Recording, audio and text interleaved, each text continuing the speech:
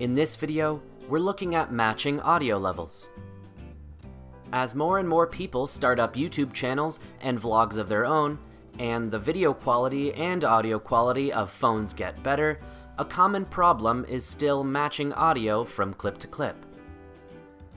Having good matching audio gives a much better viewing experience for your audience.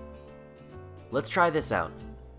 In this case, I have two different shots from the same vlog. In the first clip, the audio is a little loud. What's up guys, vlog number 172. In the second, the vlogger's voice is a bit softer.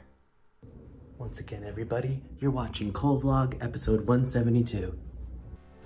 These audio meters help us compare the levels of our clips.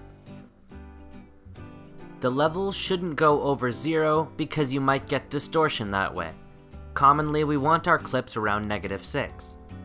So we will use the volume sliders to increase or decrease volume for our clips to match them. As you can see, the levels on clip 2 are much lower, indicated by the red lines showing the peak of the volume.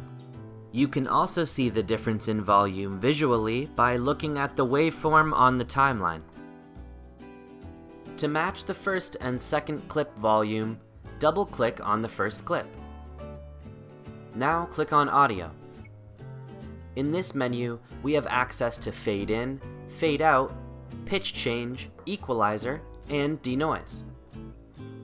To change our volume, however, we can adjust it on the left side of the screen with the slider or the dB box. dB stands for decibels. A decibel is a unit used to measure the intensity of a sound. The less decibels, the less volume you have. Going above 0 may give us some distortion on our audio. So I'll subtract 3 decibels from the loud clip to bring it down to around -6 decibels. Then I'll do the same thing to my soft clip, but this time I'll add 3 decibels. Now the audio will match better around -6. What's up guys, vlog number 172. Once again everybody, you're watching vlog episode 172.